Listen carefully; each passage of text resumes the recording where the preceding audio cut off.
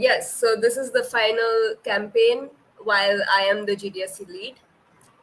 And in this campaign runs from 18th April to 30th May.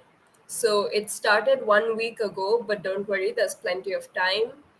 And it's a self-paced campaign, which means we will be studying at our own pace. We will get some courses, we'll get some videos, and we will be following those at our own pace. And we will be conducting study jams for you, where we will be discussing what we have studied. And also, if you have any problems or you need any help understanding, then we will be there to help you. I will give you an introduction of the team that's there behind the scenes for ML in GDSC IIEST. First, there's me. I'm Sanjana Chakravarty. I'm the lead of GDSC IIEST. Next, you see in the chat Abhirup Mukherjee. He has also done a lot of ML work. You have Abhirup and I are from third year CST. There's Gaurav Sarkar from third year IT. There's Pornobrita, third year CST. There's Anubhav Sen, second year electronics. And there's Shanandita Das, third year IT. And I think that is the entire team. If I remember anyone else, I will introduce on the group. Quick question, is there anyone here who is not part of the WhatsApp group? Silence. I'm going to assume that all of you are part of the WhatsApp group. Great. So any and all information will be sent there. We also have a channel on the Discord. I hope you're part of the Discord, but if not, Abhirup, can you link the Discord in the chat? So in case anyone's not part of the Discord, then they can join it. Great. Now, today's session is going to be an introduction to machine learning. So first, I want to survey how many of you have heard of machine learning, or how many of you have never heard of machine learning? Just tell me in the chat once. Have you heard of machine learning? Do you have no idea about machine learning? Is this the first time you're hearing of it? Okay, so most of you have heard of it. Oh, Debankan has also done a bit of it. That's nice. Basic idea. Oh, Jyoti, you were at DevFest. How was DevFest?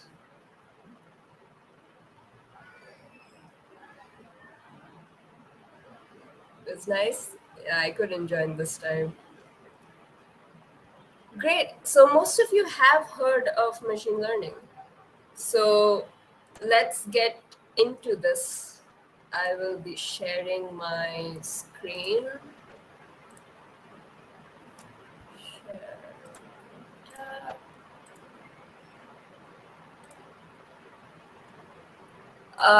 Question as usual, is this visible?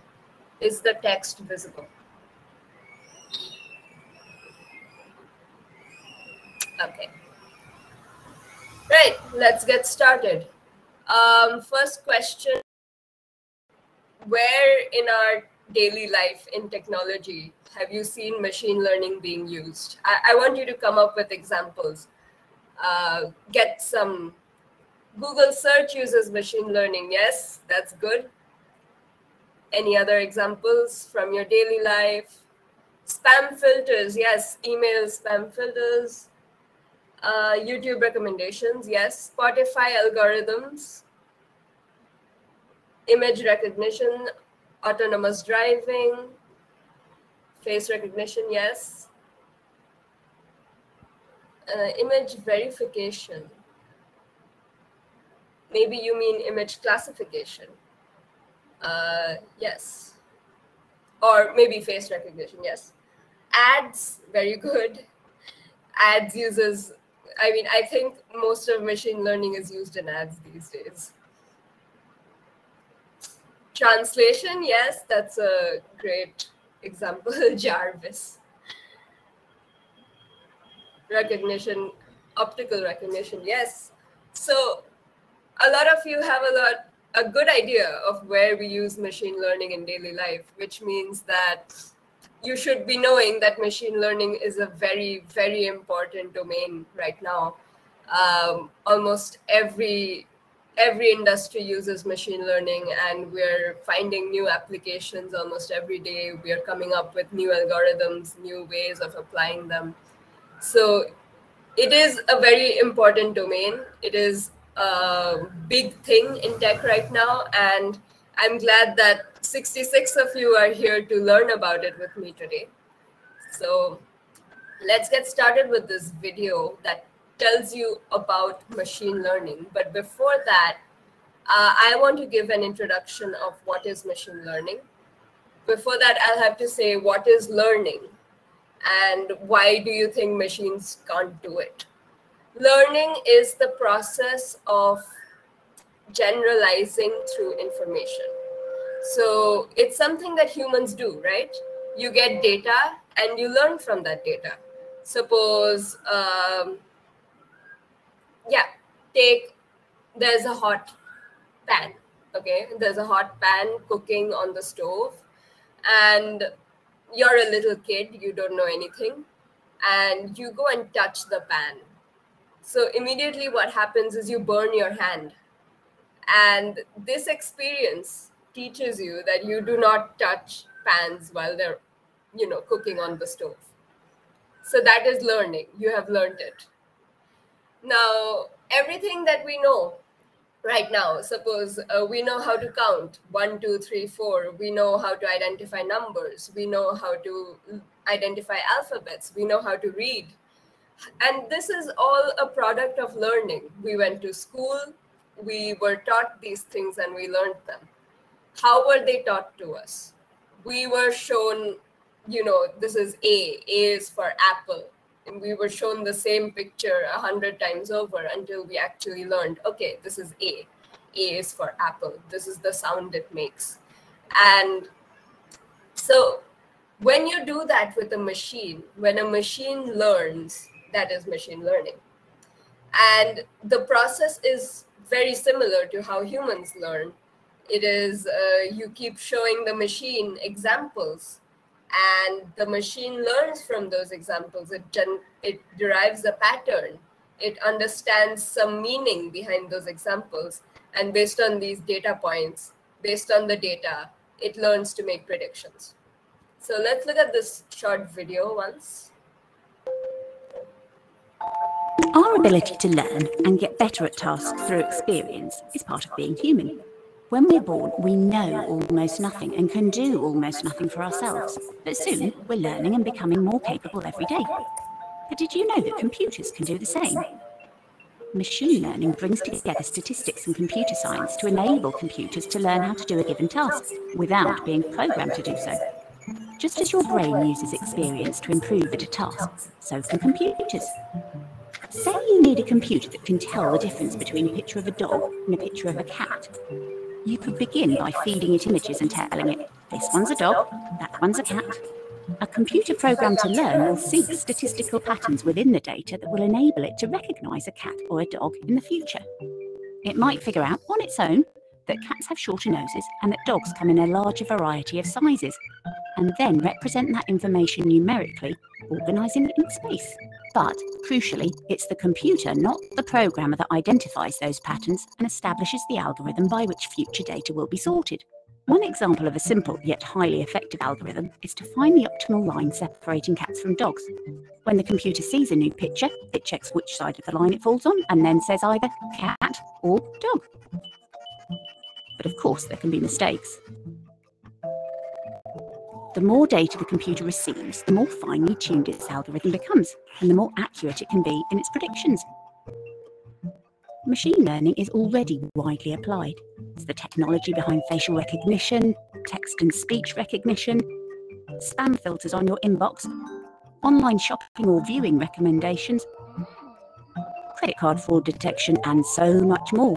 At the University of Oxford, machine learning researchers are combining statistics and computer science to build algorithms that can solve more complex problems more efficiently, using less computing power.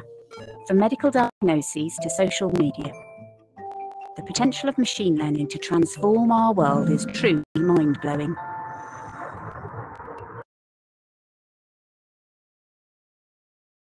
Right. So a very important part of this video, we learned about the cat and dog identification. How does a machine understand what's a cat and what's a dog? So we show the machine pictures of the dog and the cat, and it learns what it looks like. And we don't tell it how to learn. So like this video said, that maybe the machine figures out that cats have shorter noses. Maybe the machine learns that dogs have various sizes. Now, we don't tell the machine these things. The machine draws these conclusions by itself through the examples, through the data. And that is what is important about machine learning. Another very important thing is this graph that we saw.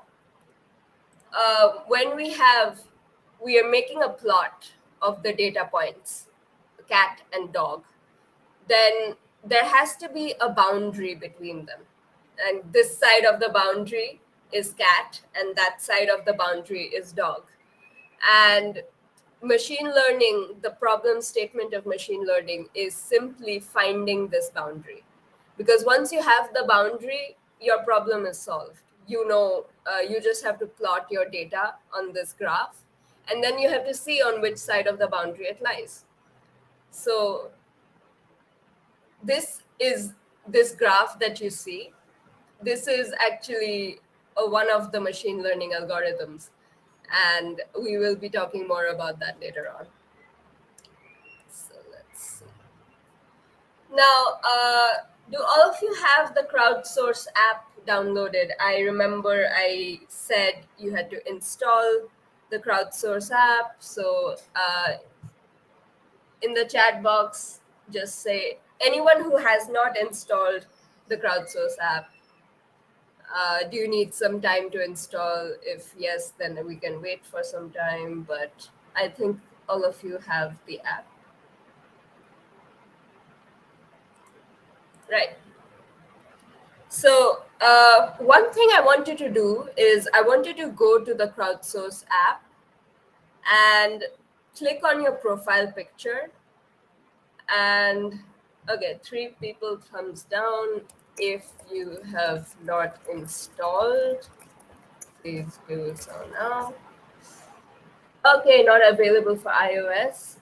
Yes, the online version should also work. That should be fine. Don't worry about that. So, crowdsource.app. Yeah.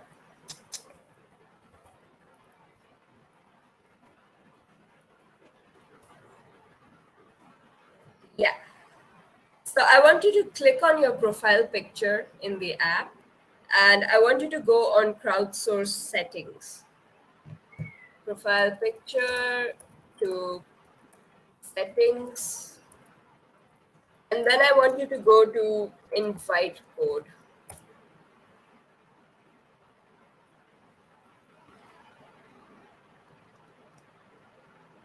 And I'm going to give you a code which I want you to apply.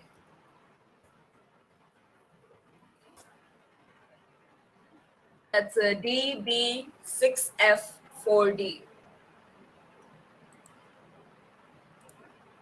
Now, I want you to give me a thumbs up if you have applied this code.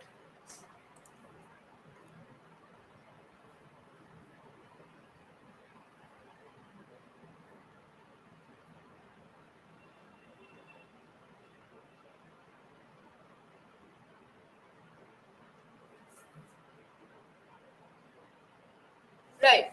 Abhirup, open the app, click on your profile picture that's at the top. And then you go to Crowdsource settings, and then you click on invite code.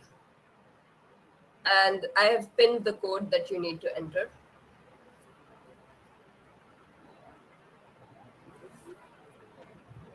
So what this will allow you to do is you're going to be part of the GDSC IIEST community, and we are going to be making crowdsource contributions together.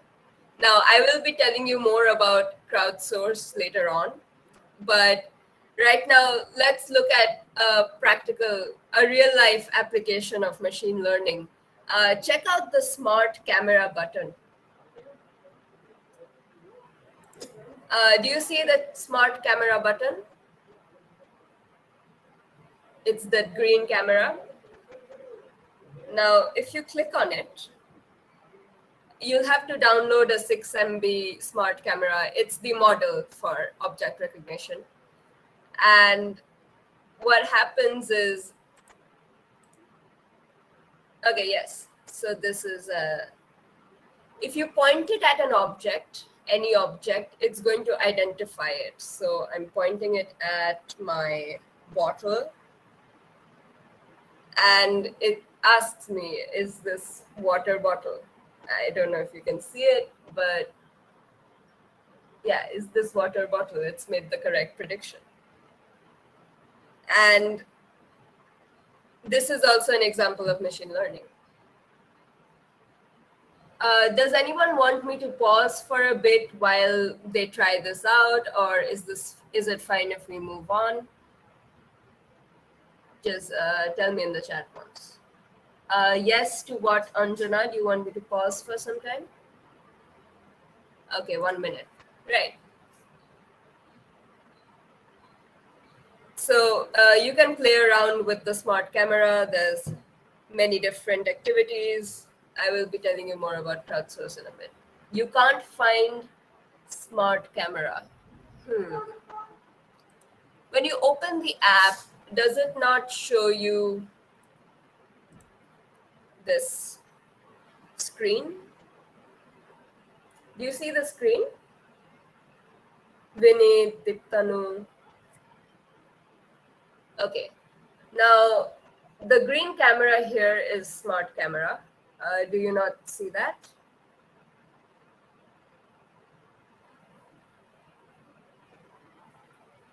Okay, so Diptanu doesn't have smart cam.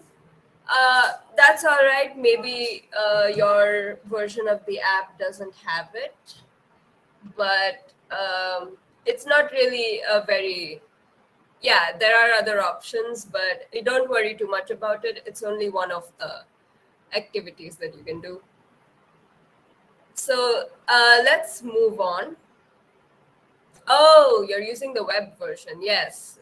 So when you're using web version, the web version doesn't really have access to your camera. So it's not able to use the smart camera option. When you're using a mobile phone, then you can use your camera to actually detect the objects around you. Yes, if you're using web version, then you won't be finding this. So let's move on. So how do you think this game is recognizing the objects? Do you have like any ideas based on what I've told you so far? Like, what do you think the developers had to do to create this?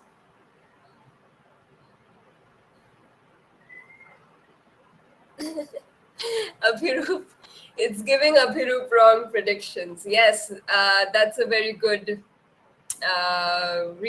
this is a good time to tell you that machine learning models can get things wrong. They're not always right. So a lot of you are giving me the right answer. It has seen a lot of similar images, thousands of similar images. So what you're basically telling me is this model, the smart camera, has been trained. It's been trained on data. It has been fed with a lot of data, and based on this data, and it's been told that, okay, this is the picture of a water bottle and this is a water bottle. And when it's been trained, it knows the answer to the pictures of the data that it's been fed. And later when it's making predictions, it doesn't know the label. It doesn't know that it's a water bottle, but it's going to, predict that it's a water bottle. No, Diptonu, it's not very important for you to have the mobile version. Web version is fine. Don't worry about it. This is just an engagement activity, so everyone can have something to discuss. about machine learning. So don't worry. Keyboard as a building. Can you see how or why it does that? I mean, I can totally see a keyboard as a building. It's believable. So, but how does it distinguish between the data points? Like when you show it a picture of a bottle, how does it know it's a bottle versus when you show a picture of a phone, how does it know it's a mobile phone? Any ideas? Based on shapes, that is a good idea, yes.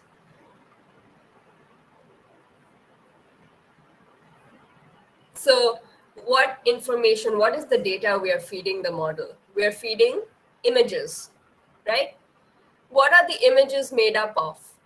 The images are made up of pixels.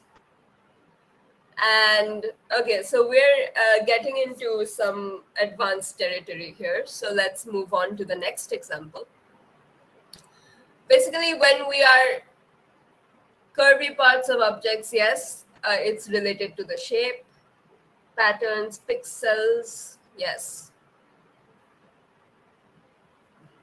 Right, so it sees the pixels and based on the patterns among the pixels, it decides what object it is. So the pattern between the pixels, maybe you see a straight line of pixels and you think, okay, this is a line. Maybe you see a box and you think, okay, this is a book. So yes, shapes is actually a very good answer for this. Let's look at the next example. Let's look at another game. And don't worry, you don't need Crowdsource for this one. This is on the browser. Let's go to, I'll just type it here. Quick draw. And this is actually really fun. So I'm going to share my experience here. So, you know, recognizing pictures is one thing, but recognizing doodles, doodles made by people, and, you know, people can be, you know, mistaken. We can make wrong stuff. We are not very good at drawing.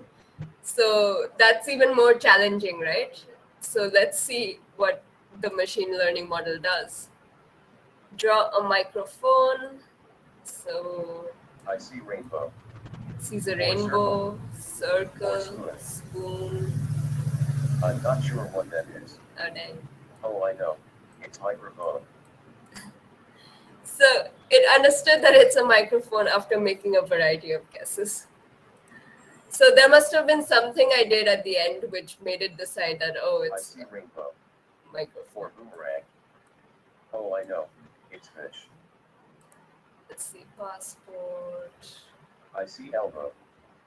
Or foot. Or suitcase.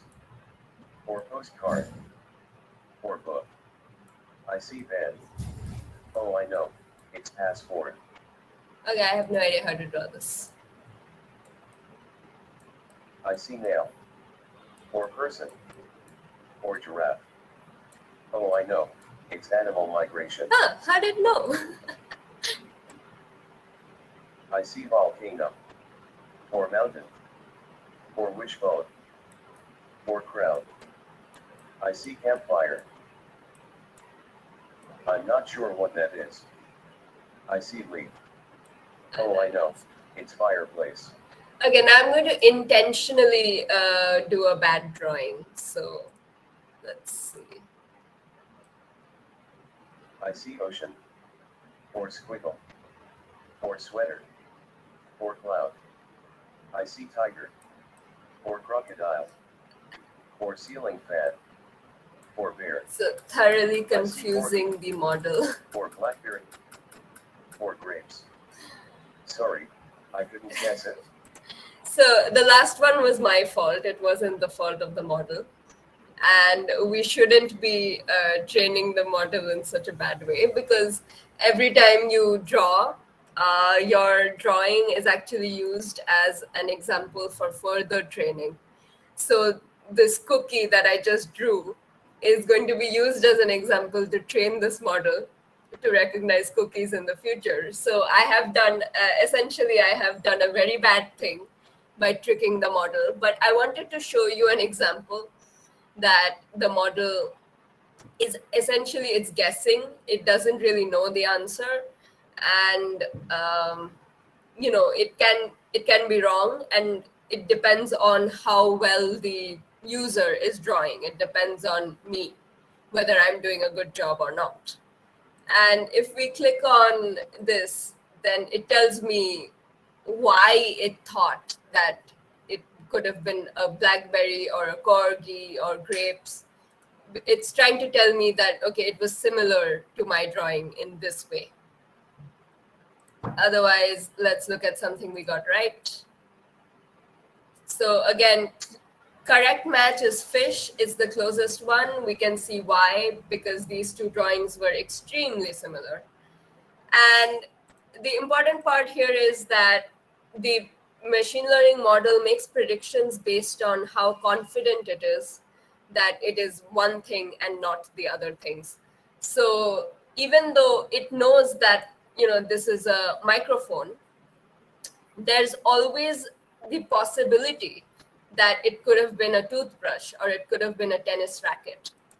But our model is more confident that it's a microphone and less confident that it's a toothbrush. And that's why the model said it's a microphone. So let's get back to the slides. And while I was playing this game, did you also try it out? Did any of you try it out? Tell me in the chat.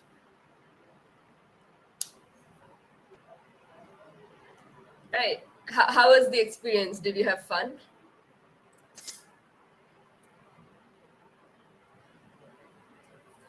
Right. It's fun because you're making these random drawings and the machine learning model is predicting them better than humans would have. I mean, I would have taken more time to guess some of those things. Cooler and table fan. To be fair, I don't even know what a cooler is, what a cooler looks like.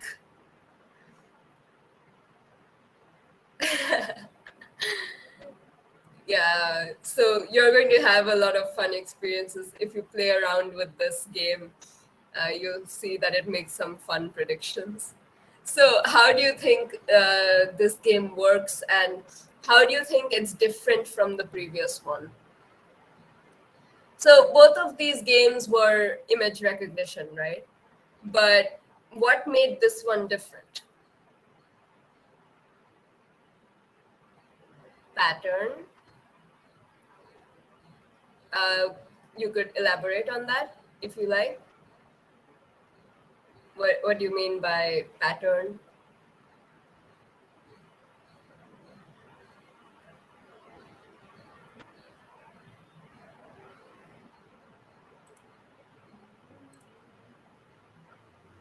Based upon the shapes, right?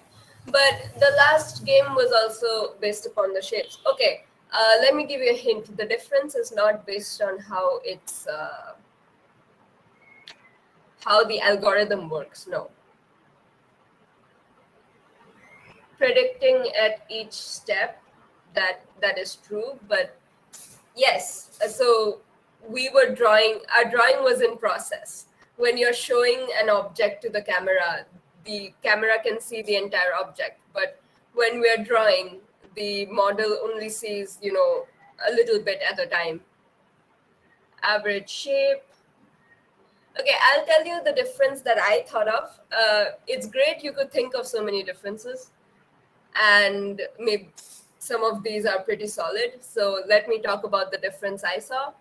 That this is much easier to trick.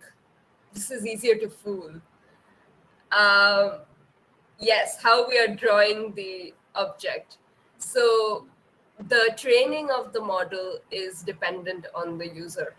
If 1,000 users using this model decide to do a bad job of training, then what's going to happen is the model is going to have a bad job of learning. So imagine if everyone all over the world came to an agreement that, you know, this shape this shape, we know of it as a circle, but no, we're going to call it a square. And imagine if 75% of the world agreed that it's a square, then the model will also have to be 75% confident that this is a square and not a circle. But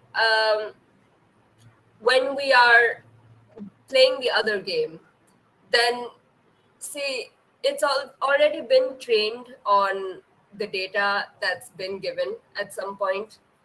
And okay, this data is also crowd contribution. People submitted pictures of their phones and they said this is a phone, and that's how the model knows it's a phone. But there's much less chances of that data being wrong, whereas versus me drawing that cookie, in all fairness, I could have thought that, okay, I'm doing a pretty good job. This is what a cookie looks like.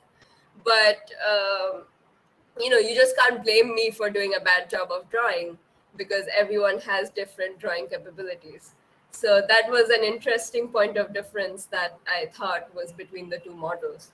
So with this point of difference, one problem that can arise is, as I mentioned, if users do a bad job of drawing, and those drawings are going to be used for training. So in which case, we'll do a bad job of training, the model will do a bad job of recognizing. Now, let's talk about how does it recognize the drawings. This is also applicable to the previous game. How does it recognize? Now, a lot of you told me shapes, images, pixels.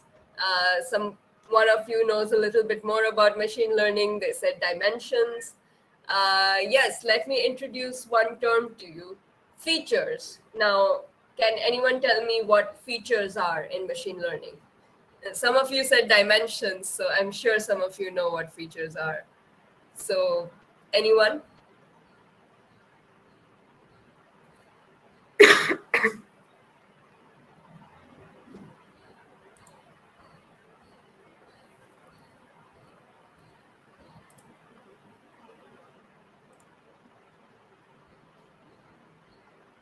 Common sense. That's great. If you can talk about dimensions from common sense, that's really great, because you're already thinking of it in a graph, linear algebra way.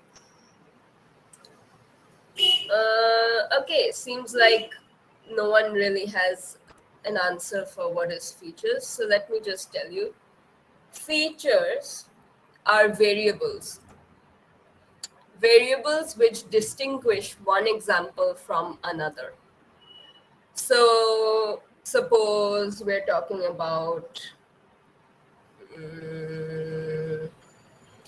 say we're talking about this bottle. And suppose I want a model that predicts whether, given the shape of a bottle, it should predict whether it contains 100 milliliters of water, or 1 liter of water, or 2 liters of water. I wanted to predict that. So how do I know how these different classifications, 100 milliliter, half liter, 1 liter, how are these different from each other? So we look at the features. Features would be weight. After you fill the water bottle, what's the weight? I've chosen a bad example because weight alone should give you the answer. But humor me. Imagine weight alone does not give you the answer. But features that will distinguish the classes from one another. Suppose you're identifying between different species of flowers. Suppose different fruits. Yes, that's a good example. Suppose you're identifying different fruits. Now you look at features like color. An apple is red and orange is orange. All oranges are mostly orange. Apples are mostly red. Shape is another feature. Weight can be a feature. Length of the leaves can be a feature. So when we are having this, I'll get into image recognition, because features in image recognition are essentially the pixels. And you can see why, because the pixels are exactly the information that differentiates the examples from one another. If there is any difference, you will find that difference. All that information is found in the pixels. So in case of images, pixels are features. But suppose we can also approach this in a different way. So yeah, let's look at the data for this game that we just played. If you go here, now you'll see that this is the database for this game. This is where we have all the examples of the words, and there's one representative picture of them here. Let's look at cat. If you click here, these are all drawings that people have made. People like me who just played the game. People like you, people like me. These are drawings we made when we were asked to draw a cat. And based on these drawings, some of these are so cute. Based on these drawings, the model learns how to, recognize a cat or recognize a doodle of a cat. So let's get back here. Suppose when you're recognizing a cat, how would you go about it? What are the features? Maybe you'll say a cat has whiskers, a cat has 2 ears, a cat has a small mouth, things like that. So those are features. Now let's talk about how machine learning is different from your regular computer lab programming. I suppose many of you have experience with programming already, and with computer lab programming, suppose a C programming lab, it's actually rule-based programming. So you give your computer a set of instructions. It follows an algorithm, and it's like following a recipe. You go from step 1 to step 2, step 3, step 4. You just execute instructions one after the other. And that is what happens with rule-based programming. Suppose if I were to implement this model, wants to recognize cats as rule-based programming, how would I do it? So I would say if number of years equal to 2, then go ahead with cat. If it has claws, sharp claws, go ahead with cat. So I'll have a bunch of if statements, a bunch of if-else conditions, and basically computers work in binary. So we'll work with zeros and ones, true and false, yes or no. And based on this binary output, we're going to proceed with the logic in our code. This is what classical programming is. It's rule-based. Whereas I just told you, machine learning is not exactly rule-based, because we saw in that video, the machine learning model could guess that the cats have shorter noses. How did it guess that? We never told the program. We don't say if the size is small, then it's a cat. The machine learns it automatically. Size is small, so it's a cat. But we don't tell the machine that. So it's not a rule, it's an inference. So when it comes to machine learning models, in rule-based, we define the rules before we write the code. We write the code with the rules already in them. But when we just write the code for an ML model, then an untrained model is useless. It knows nothing. It has no idea at all. So what you have to do next is train the model on data. And that is the main difference between machine learning approach versus classical approach. So all the rules that I talked about, size, number of years, claws, whiskers, these are things that the machine learning model will learn on its own while it's training, and it's not a rule that you have to specify beforehand. Now let's have a short quiz. So I want you to tell me in the chat whether the following scenarios are classical programming, which is rule-based approach, versus if it is machine learning. So let's see if you've understood this. First example is alphabetizing a list of song titles. So you have a list of songs and you have to reorder them in the alphabetical order. Rule-based approach, that is correct. This was pretty easy. Let's move ahead. Ranking web search results. What do you think this is? Shangomitra says ML. We have one rule. Most of you say ML. This is Google. Abhirup says it's both, but okay. Google's algorithm. Yes, Google does use a lot of complicated algorithms.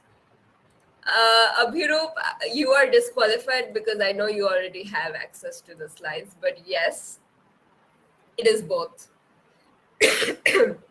So something like a web search result, it's very complicated.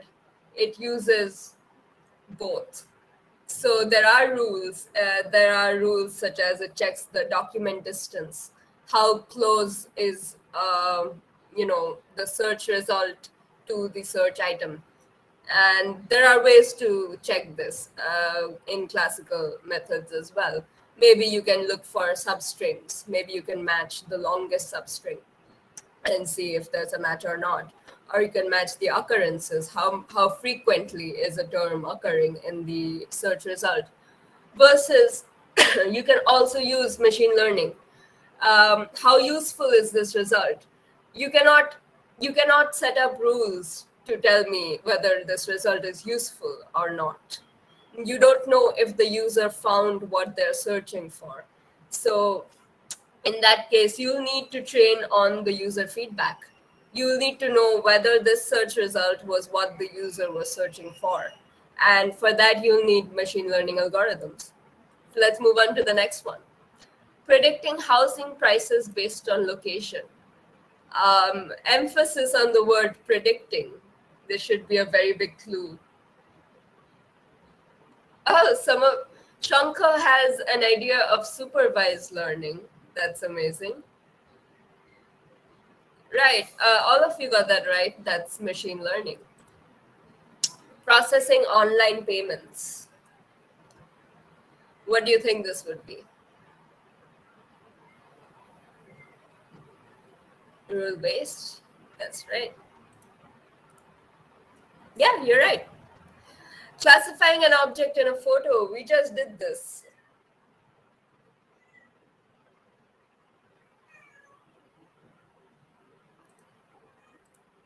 Yep, that's ML. Wait, just give me one moment.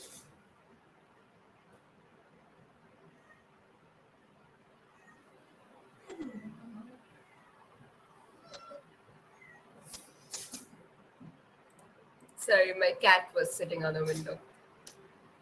So to summarize, rule-based approach versus machine learning.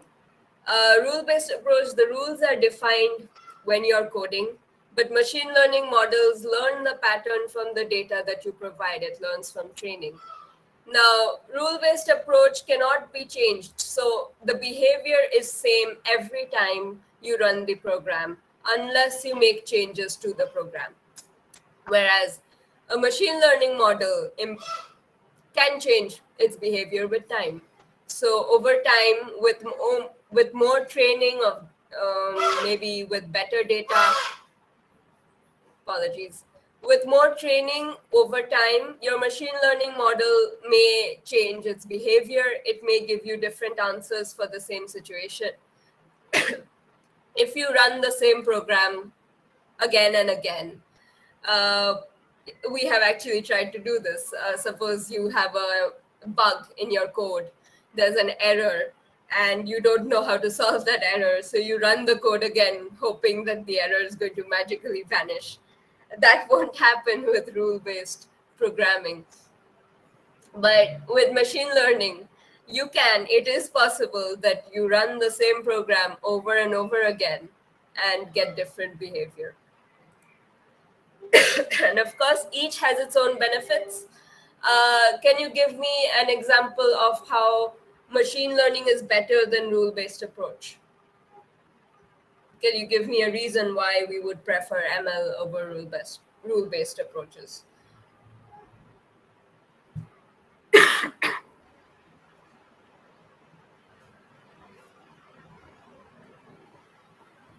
Flexible, lesser code, yes. Dynamic, yes, that is the perfect word actually. So like I said, you don't have to worry about teaching the machine learns by itself. So one thing, when you learn about neural networks, you'll see that a neural network is a black box, meaning we don't know what's going on inside the neural network.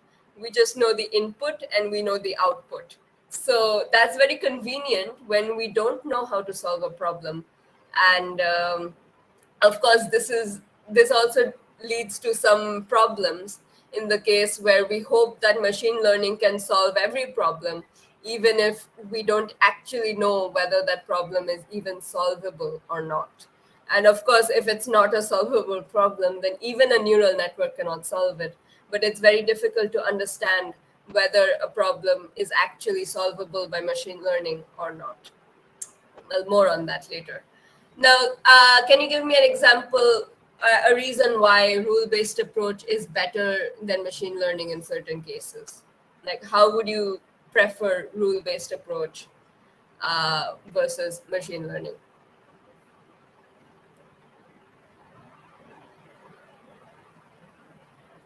Higher precision. Oh, I think you mean reliability, accuracy.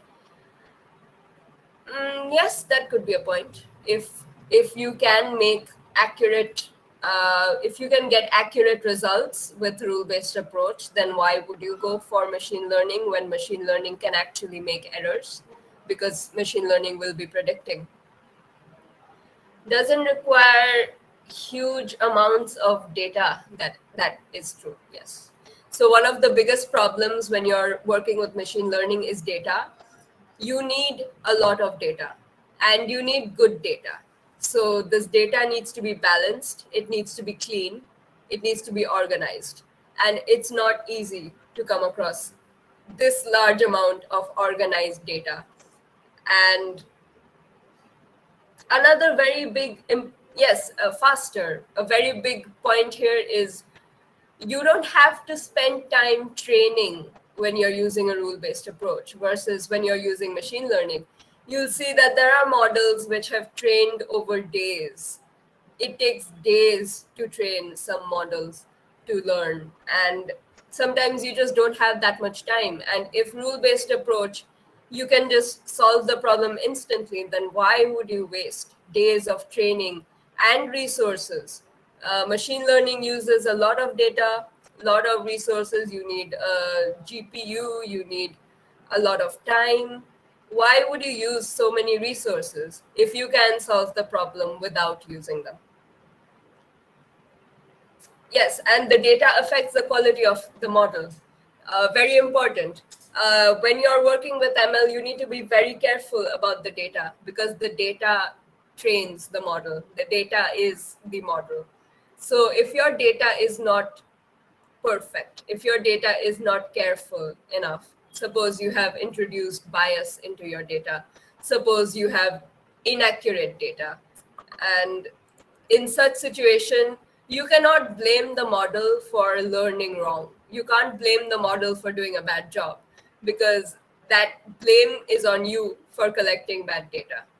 And that is difficult. It's difficult to make sure that, so much of data, millions of data points, you have to make sure that they're all accurate, they're clean, they don't introduce bias. And as humans, we are biased. So it is even more difficult to actually identify problems in our data. Now, how do you implement machine learning models? Right. So first step is framing the problem. You need to know what exactly you're solving. So I have had people come up to me and ask me, I want to make a machine learning model. I want to train it, but I don't know what to train it on or what the output is supposed to be. Very important, when you are working with machine learning, you should know, first thing you should know is what is your input, what is your output.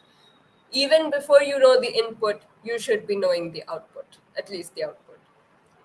Then once you know what output you need and what input you need, what kind of data you need, make a hypothesis. Exactly which features give you an idea of this problem statement. What features will help you make a decision? And this is also one of the most complicated parts of machine learning, because the computer sees patterns that we don't, because we make mistakes, we overlook. Our brains are not, we're not meant to process so much data. So we cannot find the patterns that a computer does. And because of this problem, it is very difficult to know if a computer will see the same things as we do when we look at data. It will not. A computer looks at data in a different way than humans will look at it. And so the next thing you have to do is feature selection. You have to know which features will help your problem statement, which features will help you make a decision. After that, you need to collect the data. So you need millions of data points. You need a lot of data to train a model. Depending on the complexity of the problem, depending on the complexity of the algorithm, sometimes you'll need millions of data points. If you're working with neural networks, you'll need a lot of data. So collecting the data and making sure that the data is clean, making sure the data is balanced, the data represents the problem accurately, there is no bias in the data, and there is no inaccuracy in the data. So if your data is wrong, your machine learning model will be trained wrong. Then the next step is testing the hypotheses. So you have to test the data and see whether the assumptions that you made, whether those assumptions were accurate or not. Then you analyze the results, you plot the results, you see if there's been, how much error has there been in the predictions, and can your model do better? And once you've analyzed the results, you reach a conclusion of how well your model is performing or whether it's not performing that well. Do you need to make changes in your data? Do you need to make changes in the training? Do you need to make changes in the algorithm, in the meta parameters? Any of those things. And then after that, the next step, refine and do it all over again. So it is a constant process. It is an iterative process of training a machine learning model. It's not a one-time thing that, finishes the whole job. It is something that you have to keep on doing repeatedly to get better results. So let's take a look at this. This video is really nice. So I want to show you this video about bias. Let's look at that. Let's play a game. Close your eyes and picture a shoe. Okay, did anyone picture this? This? How about this? We may not even know why, but each of us is biased toward one shoe over the others. Now imagine that you're trying to teach a computer to recognize a shoe. You may end up exposing it to your own bias. That's how bias happens in machine learning. But first, what is machine learning? Well, it's used in a lot of technology we use today. Machine learning helps us get from place to place, gives us suggestions, translates stuff, even understands what you say to it. How does it work? With traditional programming, people hand code the solution to a problem, step by step. With machine learning, computers learn the solution by finding patterns in data. So it's easy to think there's no human bias in that. But just because something is based on data doesn't automatically make it neutral. Even with good intentions, it's impossible to separate ourselves from our own human biases. So our human biases become part of the technology we create in many different ways. There's interaction bias. Like this recent game, where people were asked to draw shoes for the computer. Most people drew ones like this. So as more people interacted with the game, the computer didn't even recognize these. Latent bias. For example, if you were training a computer on what a physicist looks like, and you're using pictures of past physicists, your algorithm will end up with a latent bias, skewing towards men. And selection bias. Say you're training a model to recognize faces. Whether you grab images from the internet or your own photo library, are you making sure to select photos that represent everyone? Since some of our most advanced products use machine learning, we've been working to prevent that technology from perpetuating negative human bias. From tackling offensive or clearly misleading information from appearing at the top of your search results page, to adding a feedback tool on the search bar so people can flag hateful or inappropriate autocomplete suggestions. It's a complex issue and there's no magic bullet, but it starts with all of us being aware of it so we can all be part of the conversation. Because technology should work for everyone.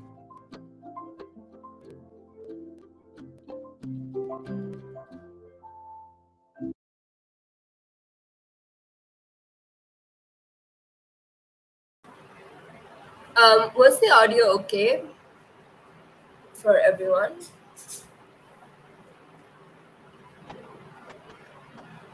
All right. So emphasis on the last statement in this video. It's cracking. Oh, it's now okay? Okay. So the last statement in this video that I really like is technology is for everyone. So when we're actually working with technology, we're engineers, we're building technology.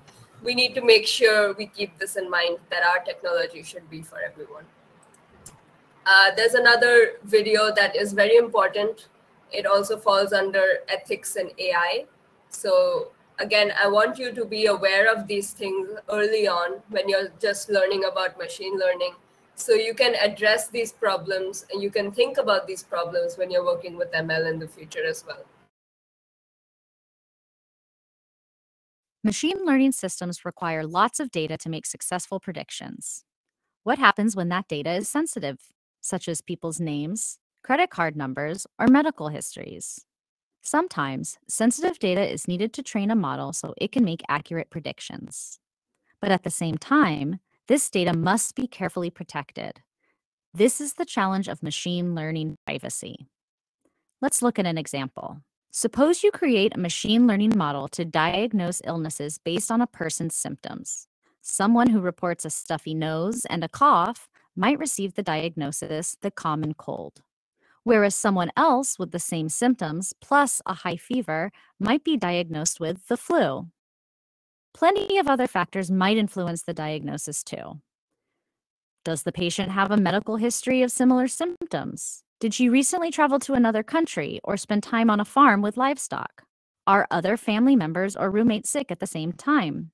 To train this model, you could feed it information about thousands of people and their symptoms, medical records, and demographic information. This data includes plenty of personal information that needs to be kept private. In addition, the data sets involved might contain other private information not directly relevant to medical diagnosis, such as patient contact information or the credit card numbers used to pay healthcare providers. What steps should you take to protect user privacy? Step 1 is to gather and select only the data that your ML system needs to achieve its goal. The less private data you have in the first place, the less you need to protect. This might seem like common sense, but it takes effort. It's easier to copy a whole database than to spend hours removing the parts that you don't need. Step 2 is to identify any data in your datasets that may be sensitive. For example, people's names, addresses, telephone numbers, email addresses, government ID numbers, and other personally identifiable information, or PII, should be kept private. Another type of private information is user-generated content, such as email messages, YouTube videos, blog posts, and any other content created by known individuals. Be sure to work with your product counsel to determine which types of information are considered private and how to handle them. You also need to make sure you have permission to use the data and whether the data has other privacy restrictions. Be sure to work with your product counsel here as well. Step 3 is to protect the private data. You can do this by controlling access to the data and your ML model, or by altering the data so it's not recognizable anymore, or both. Privacy is a critical concern in machine learning. When you maintain privacy, you build trust with users and protect your company's interests.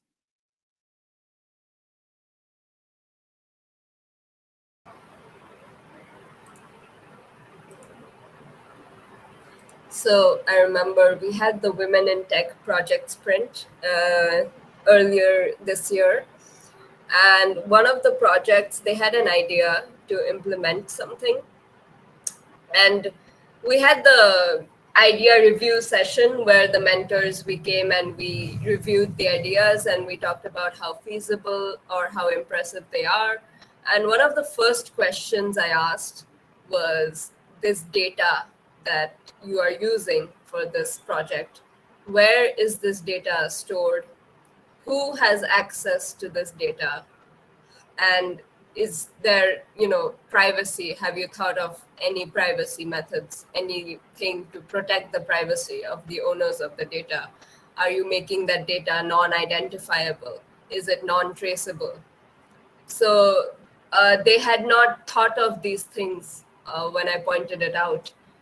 But these are one of the first things that you think of when you're working in a big company, especially in a big data company like Google. So data privacy is important, protecting people is important. Let's move on to the different types of machine learning. This is just small examples, and I'll just be giving you an idea of how many types of machine learning there could be. So the first one is classification. We saw an example of that when we saw classification between cat and dog. So as you can see in this graph, you plot the data points and you have a line going through them, the boundary, decision boundary, and any data point on this side of the boundary is one classification. Any data point on that side of the boundary is another classification. So this is supervised learning. And if you open the Crowdsource app, you'll see that you use classification in the smart camera used it. You use it in image label verification, whether the classification has been correct or not. You see it in sentiment evaluation. What can be the different classification labels, whether happy, sad, angry, sarcastic, things like that. Another example, regression. So regression is the type of machine learning which gives you a numerical output. So classification gives you an output of labels. Which label is this? Whereas regression gives you an output of how much. So an example of regression would be predicting the housing prices of a place, maybe a few years into the future. So what you will do is you see the data of the housing prices of this area over the past maybe 15 years. And then you project that and you say, okay, in the next, maybe 5 years from now, I predict that this is going to be the price of the house. And that is regression because you are actually giving a numerical output and not just zeros and ones, not just yes or no. The next example is clustering. This is a slightly more complicated thing to envision, but it's actually, you can think of it as, continuous data for regression. Yes, Vineet was saying. So it's not discrete. It's not discrete values. You get a numerical value at the end. Clustering is, clustering, if you think of it in simple terms, it's not that difficult to think of when you don't think of machine learning. So, some of you know about the algorithms. Shubhranil says KNN, K nearest neighbors. That's actually not really clustering. Is it, Obhirup? Is KNN clustering? Because KNN is a classification algorithm. Clustering would be k-means. Yes, KNN is not clustering. K-means is clustering. Yes, it's very easy to get confused between these two, but A for effort. I'm glad you know these names already, but you'll learn more about them later on as well. So clustering is you're given data points, and the question here is how similar are these data points to one another? And based on that information, you cluster the data points. Like, okay, this is one group, and that is another group, and this is another group. So you make clusters of the data, and that's what clustering would be. And it says semantic similarity is an example for clustering in the Crowdsource app. Now, I do not have semantic sequencing, semantic similarity. It's not there on my app, so I don't really know what they're talking about. Next is sequence prediction. It's a model that predicts what you're going to do next. So some of you, when I asked you about examples of machine learning, you told me recommendations, Netflix recommendations. What movie are you going to watch next? Then when you're typing, like this is very common, our keyboards have predictors. We predict what we're going to type next. And that is also sequence prediction. The model makes a prediction of what you're going to type next. Glide typing as well, yes. So, right, so the Crowdsource app has some of these to test the sequence prediction model. You can check that out. The next type is style transfer. So style transfer is when you train on a particular item and then apply the training on a completely different item. So an example here is neural art style transfer. So you see you have two paintings and you can create a mashup of the two. You just imagine if the Great Wave of Kanagawa was painted by Vincent van Gogh.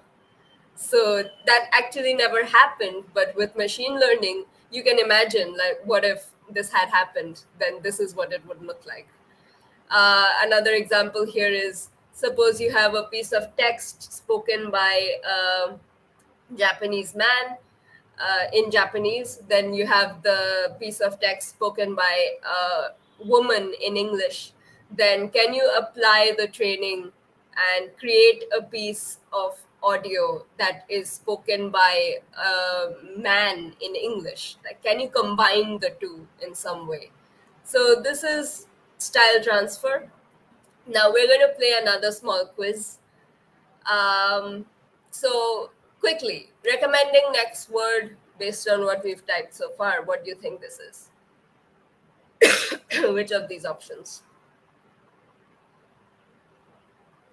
Sequence prediction, yes, that's correct. Labeling email as spam or not spam. Which one is this? Some of you say clustering.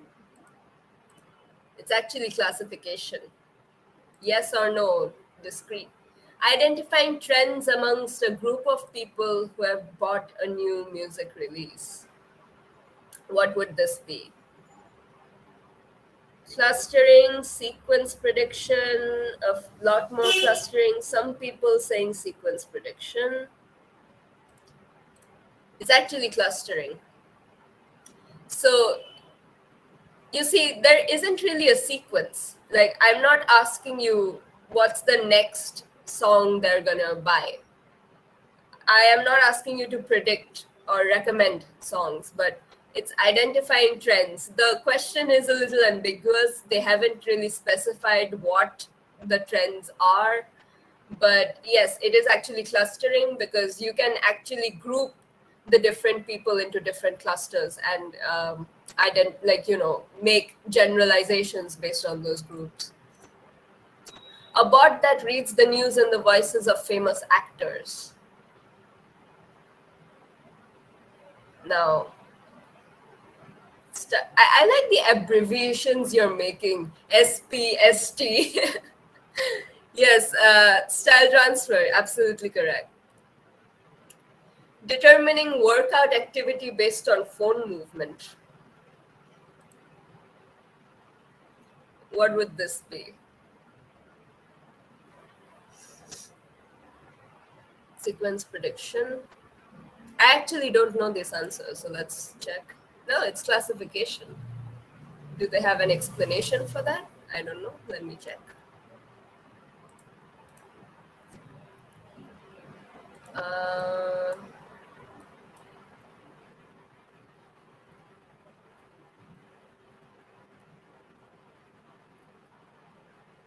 No, they don't have an explanation, but I'm not really sure why it's classification. But maybe it's because maybe you have different labels. Yes, walking, running, jumping. So different labels, and you just classify which one it's going to be, which label. Identifying famous landmarks in a photo.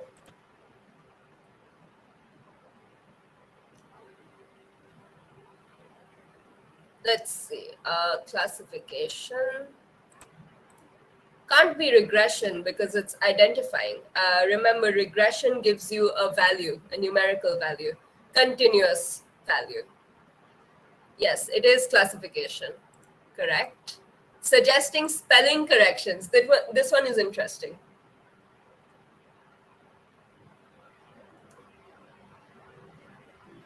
Sequence prediction. A lot of you are saying sequence prediction.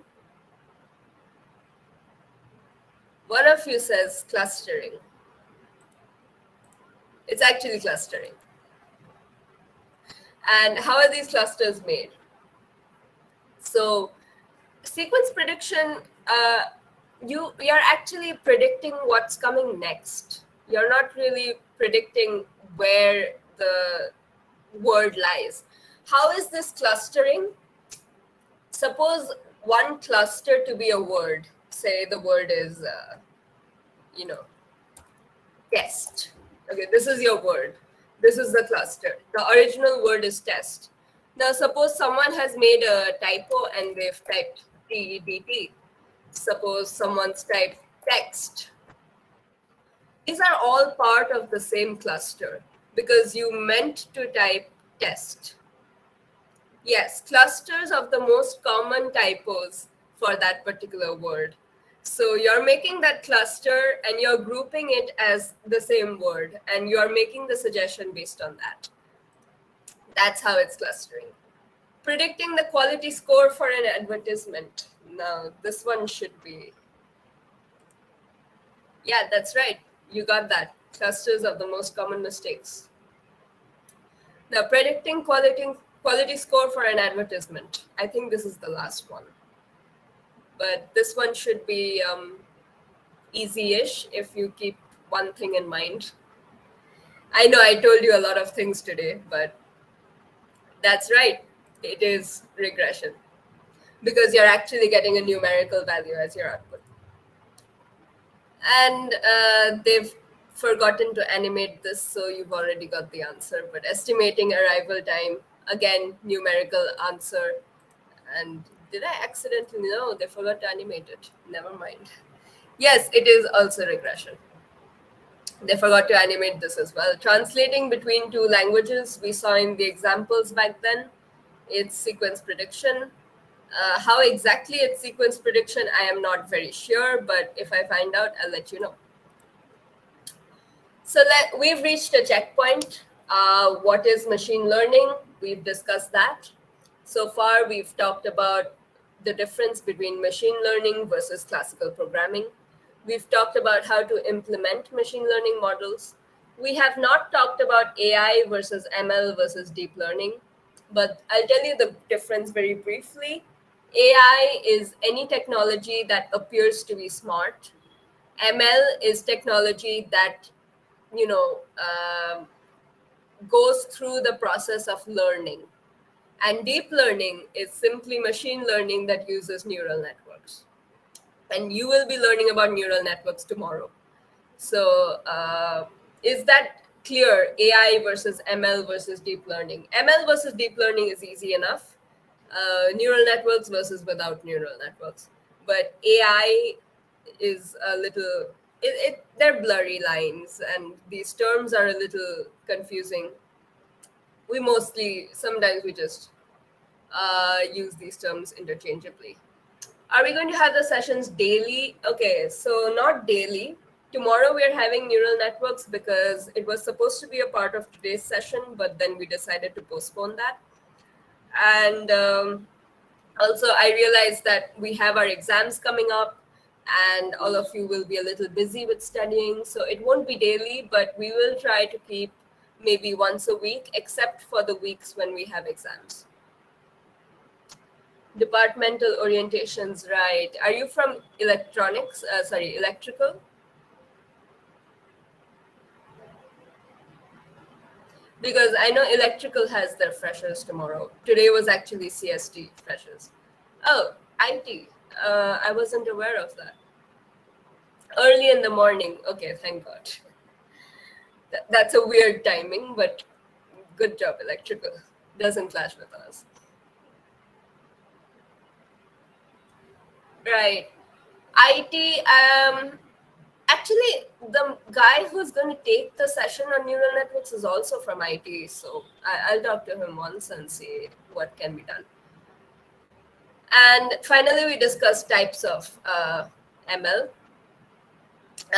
Well, clubs will always have coinciding sessions. I'm afraid we cannot avoid that. There's a lot of clubs on the campus, and a lot of the sessions that we conduct are going to be colliding with some of them. Right.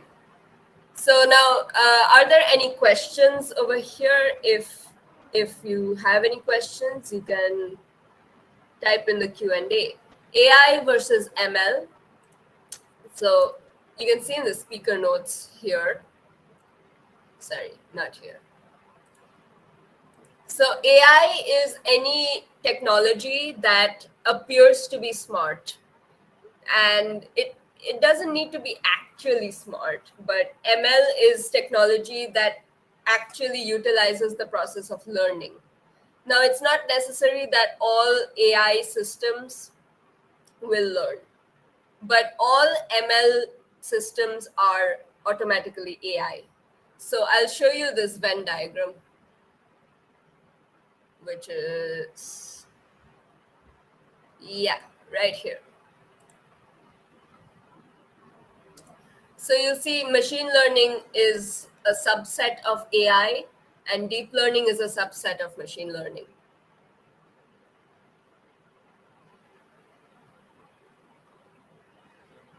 If it's possible, maybe you can join on the way, maybe from your phones. But we'll check the timing. Maybe we can keep it at like 7 p.m. or something, so you can have some time to get back home. Any example of AI? Let's see if they've provided an example of AI in the speaker notes.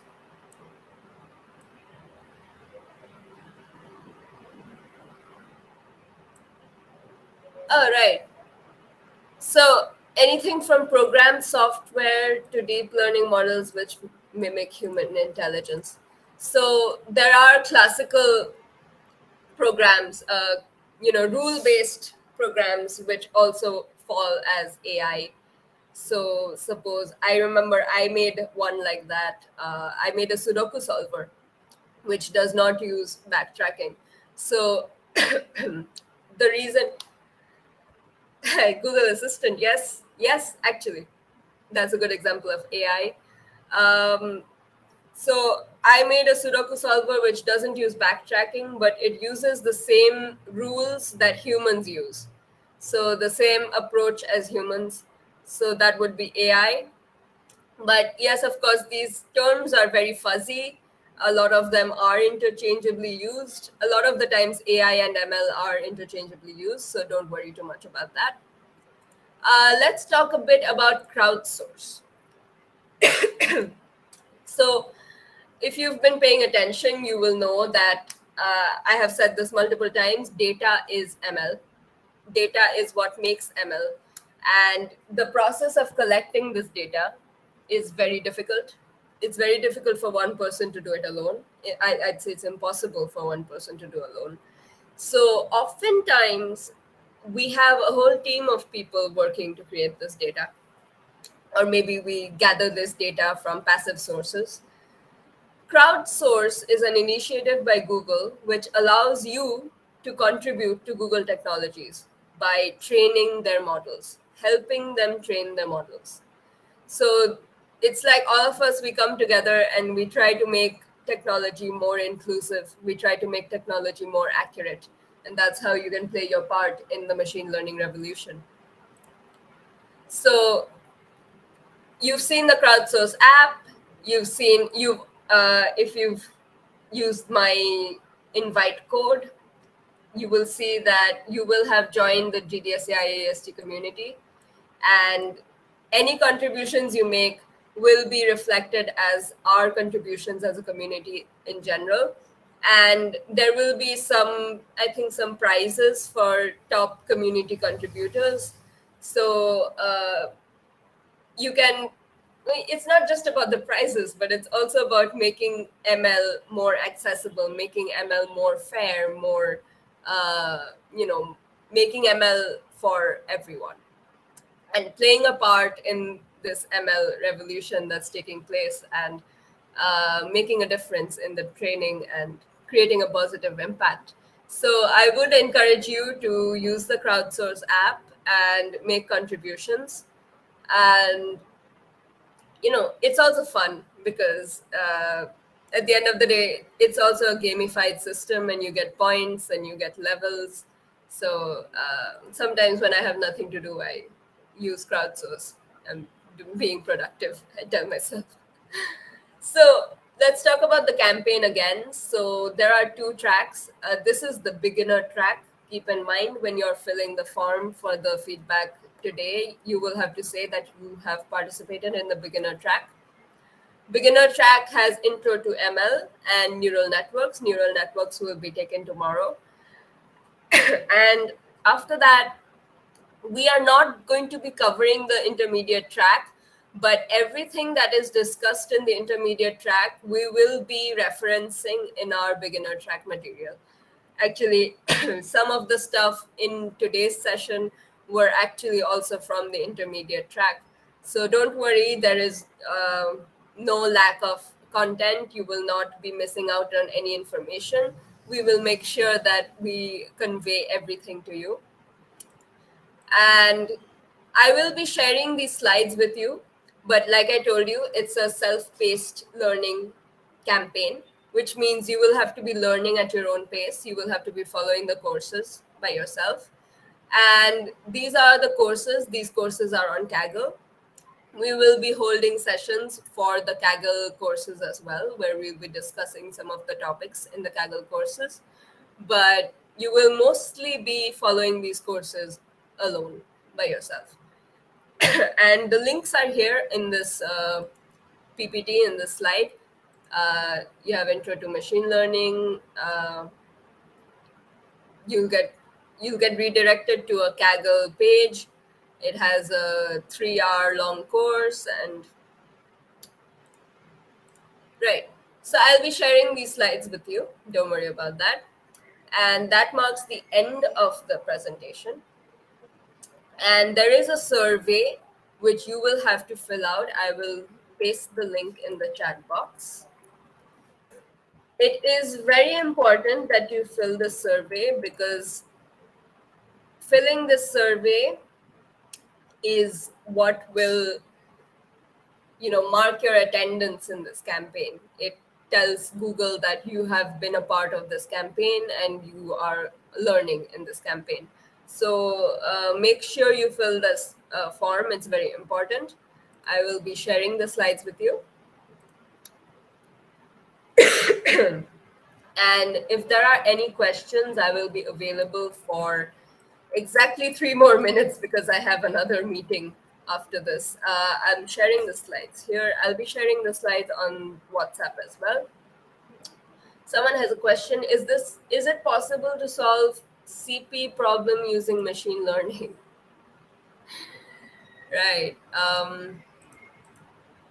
Is it? When you're thinking about whether a problem can be solved using machine learning, I told you, use that approach. First, think about the output. What's your output here? Is it code? Level is beginner. Oh, level in Crowdsource. You open your Crowdsource app and you'll see, if you go to Crowdsource achievements, right? So you open your Crowdsource app over here and you'll see this button here that says achievements. Yeah, achievements. You click on this and you click on that and you'll see your level. Like I'm level 7. So that's what you have to enter. So enter 0. That's fine. This is just a survey. And that's just Google wants to know how many new users there are versus how many people have been already using Crowdsource.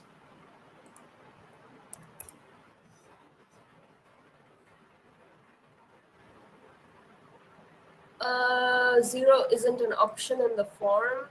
Wait, let me just.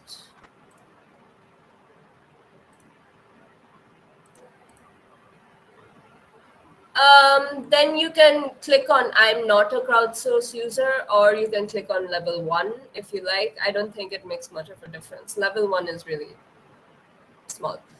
So yeah, you can either click on I'm not a Crowdsource user or click on level 1.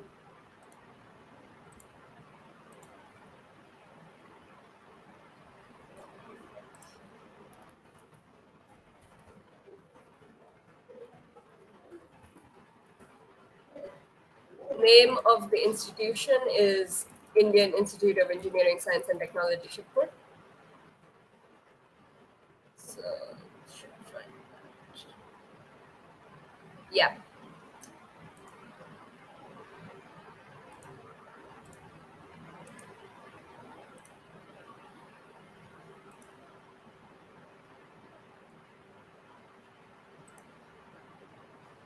All right. So, yeah.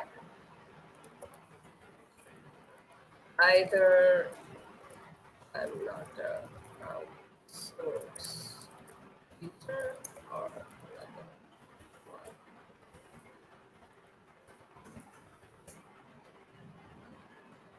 I actually have another meeting right now, so I will have to hop off. But if you have any questions, yes, you are actually, this session is under GDSC IIEST. So you are participating in this campaign as IIEST. So yes, that is the college that you will be filling. Thank you for attending this session and thank you for staying till the end. And tomorrow, hopefully, if everything works out, we'll be having the neural network session. And in case it doesn't, then we'll let you know in the WhatsApp group. Don't worry about that. And if you have any questions, feel free to ask us in the WhatsApp group. Yeah, thank you so much, everyone, for attending and have a nice day. Bye.